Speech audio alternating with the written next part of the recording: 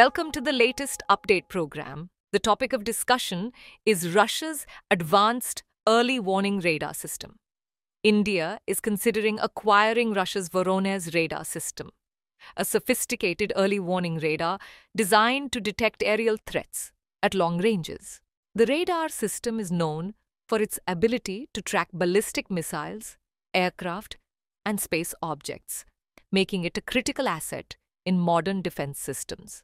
The Voronezh radar is especially significant in countering emerging aerial threats from China, as it enhances early warning capabilities and strengthens India's air defense systems. Before moving to the next slide, we have an announcement for you. Drishti IAS in Noida presents the IAS Foundation Prelims plus Mains course. The first offline batch is now open in English medium.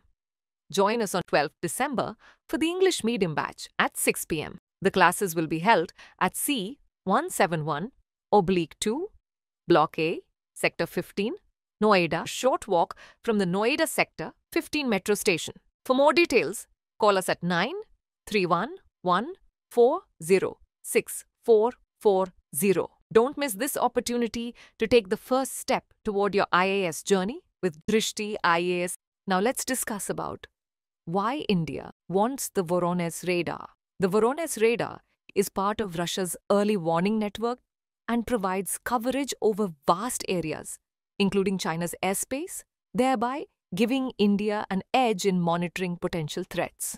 India's growing defense needs, especially in border regions, are driving the need for more advanced systems to detect and neutralize threats before they reach the country's airspace. The radar's ability to detect stealth aircraft, missiles, and unmanned aerial vehicles, UAVs, makes it highly relevant for India in the context of China's technological advancements in air defense. Now let's talk about technical features and benefits. The radar system operates on multiple frequency bands, VHF, UHF, etc., and can detect a range of targets with precision. It is capable of tracking aircraft at ranges of up to 600, 800 kilometers and missiles at even greater distances.